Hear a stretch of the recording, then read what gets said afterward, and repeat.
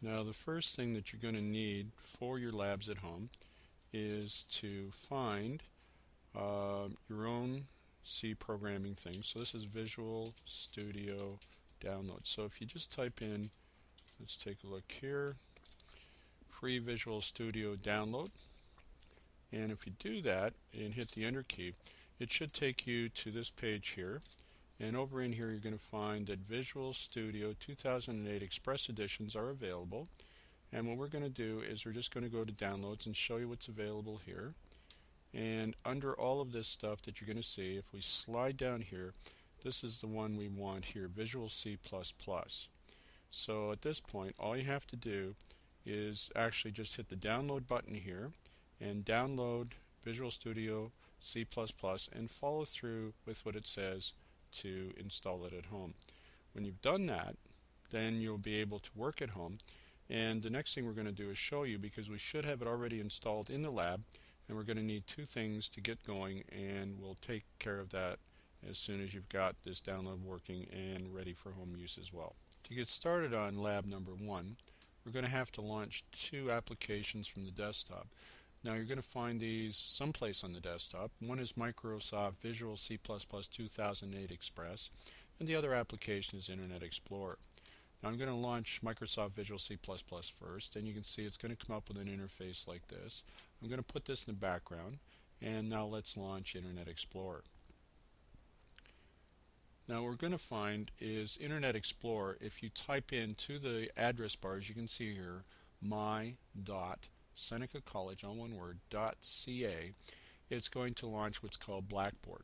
Blackboard is a utility that allows us to log in and have access to material that instructors have put online for you.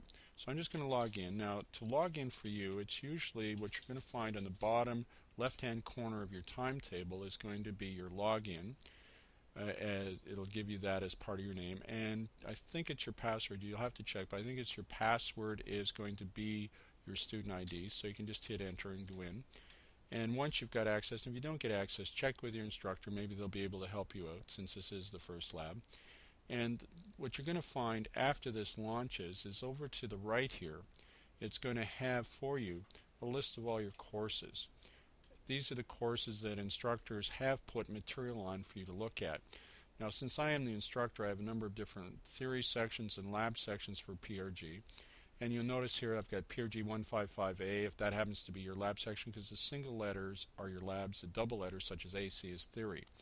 Since this video is about lab sections, you'd expect to find your information in PRG 155 and a single letter, not a double letter. So I'm just going to take a look here under PRG 155A. That's one of my lab classes that I'm looking after here. And once that launches, what you're going to find over here is whatever categories that your instructor has put in. Typically you're going to find announcements, but it could be random as to what these titles are and where to find your labs. In my case, usually, but not always, usually I put them under assignments.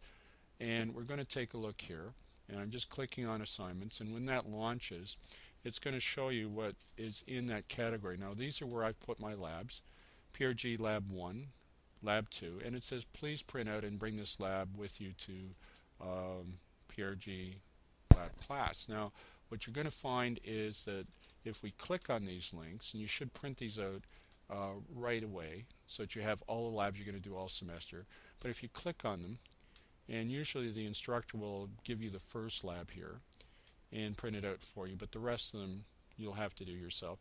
But you should print here neatly your last name, print neatly your first name, put in your student ID number here, and circle whichever one of these happens to be your lab class. So if it says PRG 155D on your timetable, this is what you'd put in here. Now you can read through this. This is some very important information that may be tested during the course. But the first thing that you're going to have to do is to go here where it says here's how you interact with Visual Studio C++. Some of the things it says is new, project, and then you're going to have to go through that, and I'll take you through that with Visual Studio C++ right now and show you how all this interaction is talking about on this page takes place. So let's do that at this point.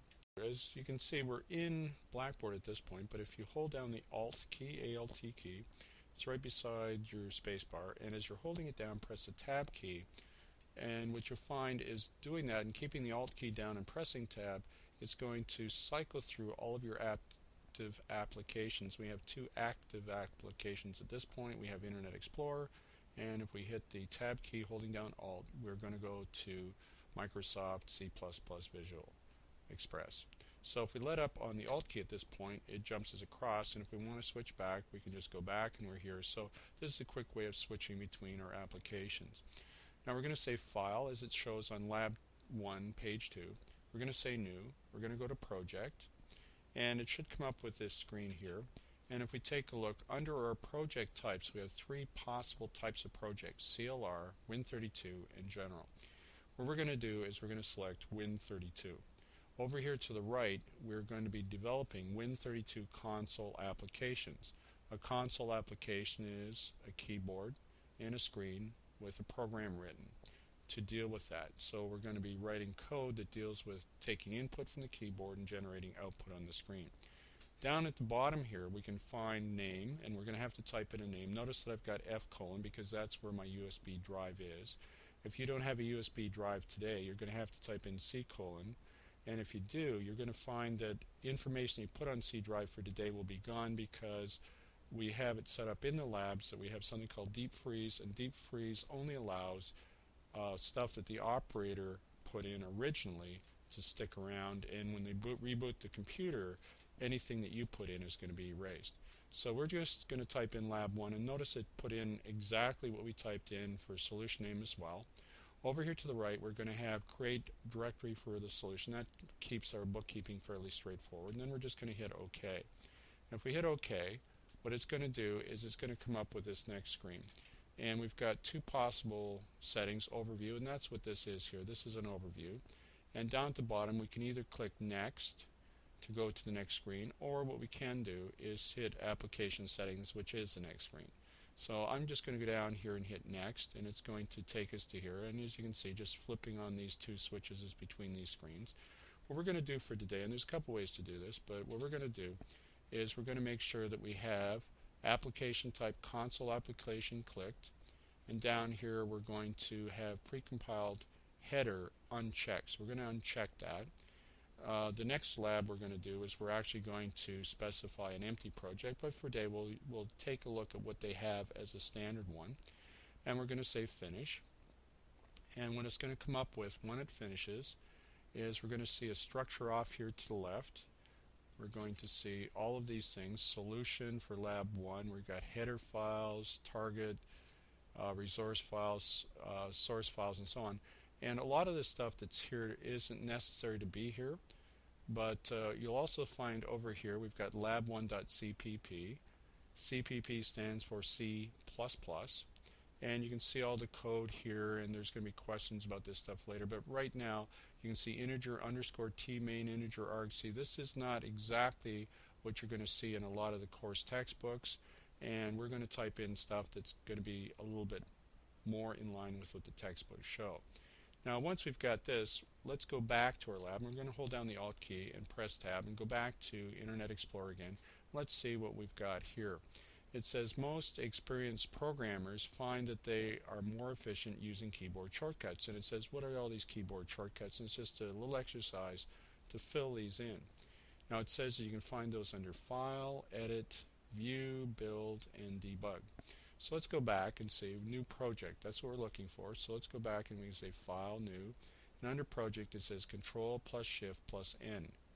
And under Open it says Control plus Shift plus O, and Open File is Control plus O. So if you go through these various headings, it will show you what those keyboard shortcuts are. So if you look under here, that's all you have to do is just write these down. So I'm going to give you a couple minutes to do that, and once you've got to that point of filling in that chart completely, you can restart the video and we'll go on to the next section. Now that you've filled in this chart, let's see what we have to do next. And step 3 assumes that we haven't yet opened up Blackboard and logged in and taken a look at stuff, but we have. But it says what we're going to do is use this text select tool, And let's take a look up at the top here. There's a hand tool and that. So let's just bring up our magnifier so we can take a look at it. So if we have this one, it looks like an I, capital I with an arrow beside it. That's our text select tool. So you can switch between these, but if we have this one selected, you're able to hold down the left mouse button and select all of this text. It should turn this color. And if we hold down Control and C, as it said as one of your shortcuts, Control C is actually copied all of this stuff. Now if we hold down Alt and go to Tab and go over here to Visual Studio C++ Express, we should be able to click anywhere in this window here, do Control A, which you know is select all, and Control V to paste everything in. Now once you do that, now it seemed to make a little bit of a mistake up here, but we've got all of our code in here. One of the other things that we saw is we can go full screen. So let's take a look and see where we saw that. Let's flip across. Where is it here? Under View. There we are.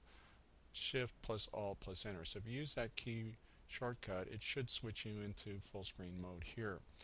Now one of the things that you saw is we had to change these quotes. It mentions about the quotes and also says we should indent this stuff. Now here's how you do indentation. You can actually highlight all of this.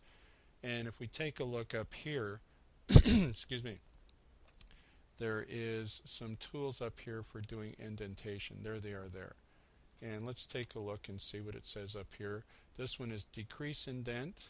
The one beside it, if we click on that, is increase indent. And by doing that, see what happened here? It indented all of the stuff across, which is what we want. Now, if you want to undo that, you can try one of your other keyboard shortcuts, Control Z, and we're back here. So again, let's take a look. We'll bring up the magnifier here. This increase indent thing is a very useful tool because if we want to move everything over, we just highlight what we want to move over and just click on it, and it's been properly indented. So this is how your code should look as indentation is done. Now what we have to do is change the quotes. Now notice right now, what is the color of the text? It's all black. But as soon as I change this to a proper quote, because Adobe fonts do not give you proper quotes, we type in a proper quote, oh my god, it's turned red. If we also look right at the very end here, you notice everything from this point right to the very end, including the parenthesis and the semicolon, the round bracket and the semicolon are all red. They shouldn't be. And the reason they shouldn't be is because we haven't checked and change this double quote at the end. Now this is how it should look. If we take a look now with our magnifier, the brackets and the semicolon at the end should be black. The printf and the bracket here should be black, but everything in the middle here should be red. And that's how you know you've got your code done properly. This is called color syntax highlighting. And we only have two more quotes to change, so let's change that. Let's change this quote here.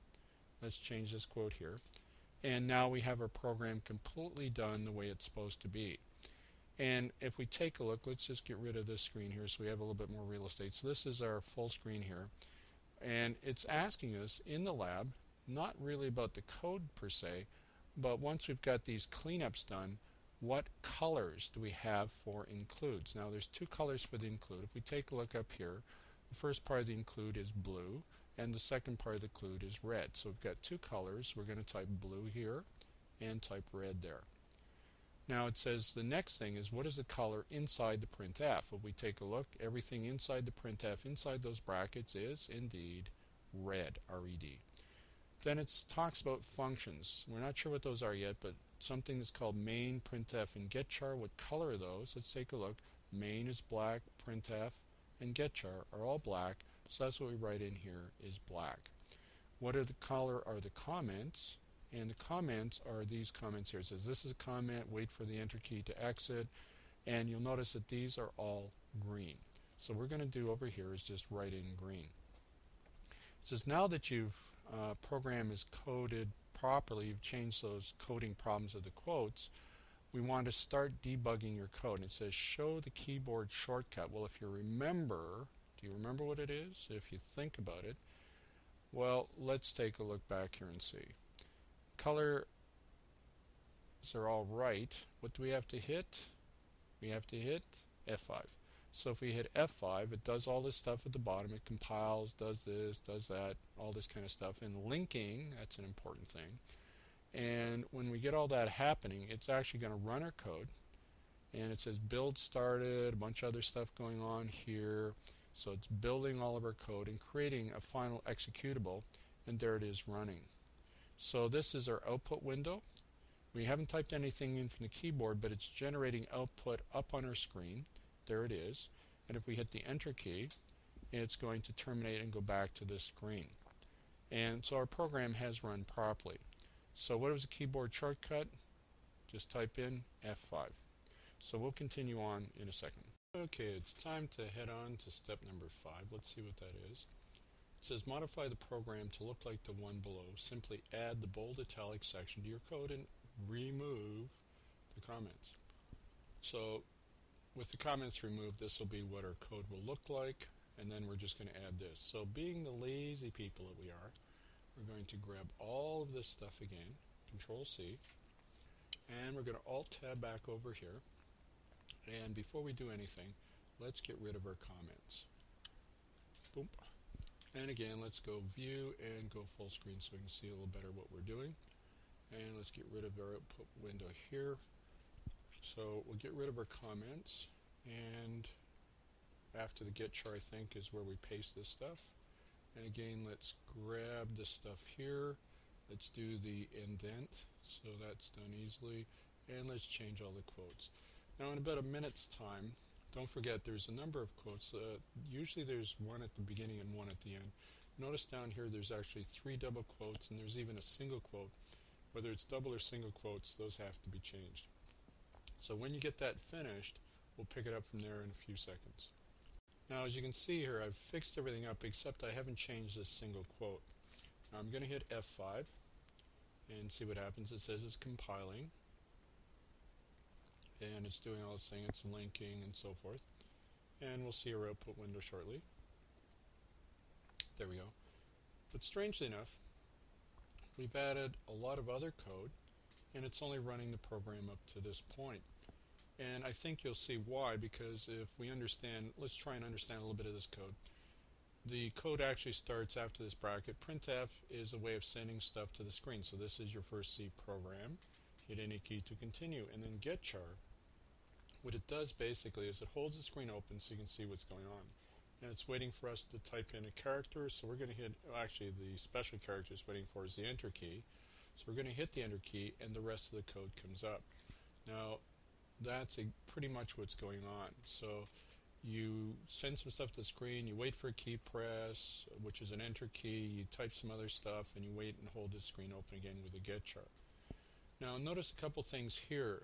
The \n is a special character which goes to a new line, so it's going to go to a new line here, then go to another new line and hit any key to continue and wait for any key to be pressed. Notice here this \n, we'll talk more about that later, but after a while you get an idea of what this code is doing. Notice the one thing I didn't do, as I said, is I didn't change, let me just bring that back up here, I didn't change this single quote, and notice here when it prints out, it's printing a funny alternate character.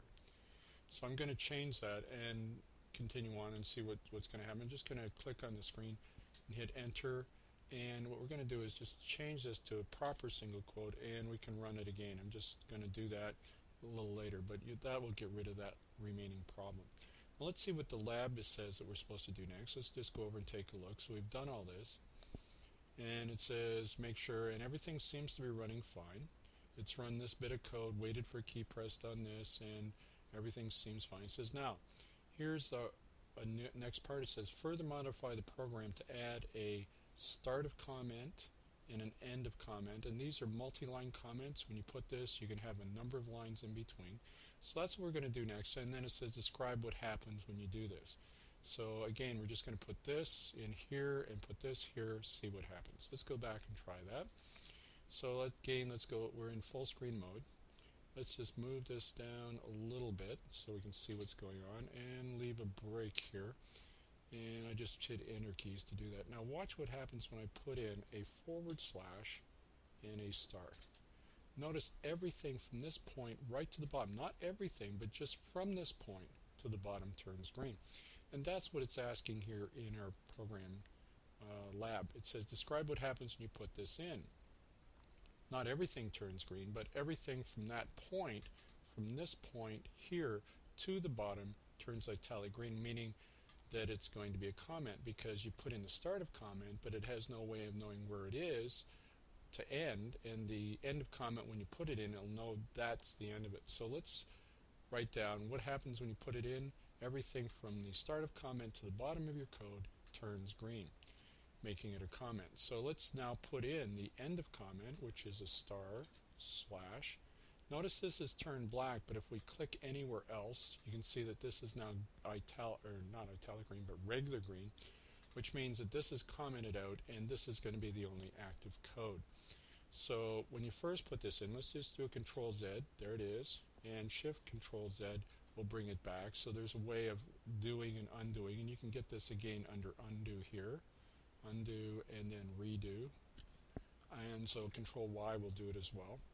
So we can do Control Z, Control Y, and you see that it does indeed change. And so we've commented this out. What does a comment mean? Well, if we hit F5 now, it's going to rebuild, and at this point it should not print out this part because we've commented it out.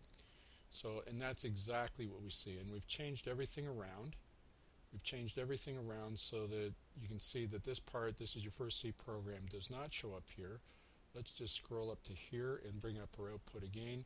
Take a look at it. Some of the things that you'll notice is, whoops, some of the things, let's just bring that up a little bit. This is a strange thing. And notice what's happening here. \n means it's not going to be on the top line, it's going to be on the second line. This is a strange thing, but isn't it shows up all in the same line even though it's on two separate lines here. One of the things you're going to learn is that it's going to, any printf, you do 3 printfs with no \n, all of those printfs put information on the same line. If you want information on different lines, you put a \n. Until it gets this \n, everything stays on exactly the same line. Notice that we also have 2 percentages here to get a single percentage coming up on the screen. A double backslash gives us a single backslash, and a backslash quote gives us a quote coming up on the screen. So these are some things that are going to be important. Now, one other thing I'm going to show you is very important, is if you right mouse click, go down to Edit, go over to Mark, notice there's a flashing cursor up here. If you hold down the left mouse button on that and slide it over here and select this area of text, and then just right mouse click anywhere in the black region here, and if we close that, what we've done is we put all of the output of this program into the paste buffer. Now here's what you can do, because what we want to do, and this is a great way of using comments, if we go right down after a program, remember, while our program starts here and ends here, so let's put ourselves on the line after that and put a start of comment. We put a /* hit enter, and then do Control V, which is paste, and do // because we did that stuff before. Then we've put a comment in of here's our program and here's the exact output. So \n, it's not on this line, this is a strange thing, space, isn't it? And then it goes to a new line here. You can actually print out your program. Here's my program, but here's exactly the stuff that it generates as output. And this is a very powerful thing to do. If we continue on, it says use the keyboard shortcuts to start debugging, and I think you know what that is. Yep, F5. Now it says show the exact output below in pencil, because one of the typical questions that get asked on quizzes and tests and so forth is to show the exact output of a program based on what you've done. Now, if we want to go over, we can either run it or we can take a look at this. I'm just going to run it again. I'm just going to do the F5 thing, let it compile, link, and so forth, and come up with the code, because then I can take that output window. Now, how am I doing this? Well, there it is there. And what I can do is, let's go over to, I'm just doing the Alt-Tab thing, let's go over here, and what I'm trying to do at this point is then just bring this underneath, so let's, or even to the side here. So when you're filling in something like this, just realize that the top line should be blank because this is blank. If we count the number of lines here, we've got 1, including the blank line, 1, 2, 3, 4, 5, 6, 7, 8. And if you count down here, there's exactly 8 lines here. So this should be exactly what there is here. So spend the next few minutes filling that in. And the nice thing is that if you were to print out your program, as we slide back over here, it already has the actual output that you've pasted in before, so you have a permanent record of here's my code, here's the exact output. So fill that chart in, and we'll start up the video once you've got that done again. Finally, we're on the last part of the lab, and it talks about \n as a new line character, and when it sees that, it goes to a new line. You put two \n's, goes down 2 lines. \t, which is a tab character, is kind of interesting because no matter where you are, if you do a \tab or \t within the first 8, it jumps to the 9th position. So if you're on column 2 here, it would jump to column 9. If you're on 3 and do a \tab, it's going to go to there. So these are like tab stops. So if you're anywhere from 1 to 8, it goes to 9. If you're anywhere from 9 to 16, it goes to 17. If you're anywhere from 17, I think you get the picture that it's just a bunch of tabs. So we're going to be using that, and the concept that we had before is that if you want a double backslash, we'll make a single backslash show up, and a double % sign will make a single % sign show up, because what we're trying to do now is come up with exact printf statements that will be used in a C program to print exactly what's here. So to get this first slash to come out, because it's just text, and we don't want \t because that's going to go to the next tab position. We just want it to say \t. So I think you'll see this as \t. And to make a quote come up, I think you'll remember is, yeah, \tab is what is not it, sorry. It's \double quote. And then you want it to go to a new line and print this out. So, excuse me, since I'm very lazy, I'm just going to grab the text. I'm going to Control C. This is a quick little tip you can do. Now, if we go up here, what we can do is, this is perfectly good code. What we can do is Control X, and we want this get char, so I'm just going to go down here and paste in this and put our printfs that we need. So we've commented all of the program that we wanted. This is a great way of using this, and we'll put in printf, quote, like so, and then do Control V. Oops, what did I forget? I forgot the Control C, didn't I? So let's do this again. Let's grab all this, Control C, then go back in here and Control V. Now to get a \t, we need 2 backslashes. To get a \, quote, and these are not proper quotes. Let's change the quotes first.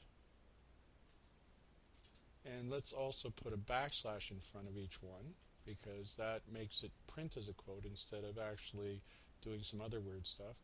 And then to finish this off, we'll go over here and we'll put a quote bracket semicolon. Now, you'd think this would work, and it should, and let's give it a shot. Let's hit F5 and see what happens. We've got a printf get char, and that's all that should be activated, so let's let it build and do its thing here. And then let's compare our output to what we're supposed to get in our lab. Let's take a look. So there's \tab is a tab character. Let's bring up our actual thing that we've got here for, what happened there? Okay, let's bring up this. There we go. And then let's bring up our output underneath. So I think you can see that this is pretty much what we've got. \t is the quote tab quote character. That's pretty much what it is. Now notice here, this is almost the same text. So I'm lazy, so let's go back and hit Enter key, and we're back to our program. Let's go back to our program here, and let's get rid of this here. And what we want to do at this point is say, okay, it's pretty much the same output. So what I'm going to do is I'm just going to highlight that. Notice the cursor I slid here and onto the next line. I'm going to Control C and Control V, paste that back, Control V again, paste back a new line. Now if you looked at the lab, instead of saying \tab this time, it says \n is the, if I double click here, I can type in the word new line character. And that should work, but you're going to see something a little, can you see what's going to be the problem when we run this?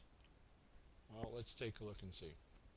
So we're going to run it, F5, start debugging, and when it's finished, I think it's not exactly what we had in mind. Let's go back and take a look at our thing here and see what our output is, comparatively speaking. Notice this is perfect to here, but this needs to be on a new line. So what we're going to do, it's very simple to fix. We're just going to go back here and put, why not up here, a \n. And if we run it up this time, what you're going to see is it's going to come up perfectly this time and be exactly what we want as output. and it's going to do exactly what it is that we wanted to do in our thing here. So the first two of three, that's not bad. Let's bring up our output. Come on, stop that. Down we go. And I think you can see that indeed these two lines are exactly what it is we need. Now we just have one more line to go, and I think you can notice now that we need a \n here to go to the next line. A / isn't special. The only thing special left on this last line is the %sign. And let's see if you can figure out how to make that work. Let's go back to our program, and let's see. So we're going to say printf, printf, quote. Now I can put a \n here. I could put it on the previous line. And being lazy, let's go over here. Let's grab all of this. Whoops. Grab all of this. Gotta be careful. There we go. Control C. Let's go back here. And Control V. Let's print that in. And the only thing we need to do, I think, is put a percentage, a quote, bracket, and a semicolon. And let's run that up and see.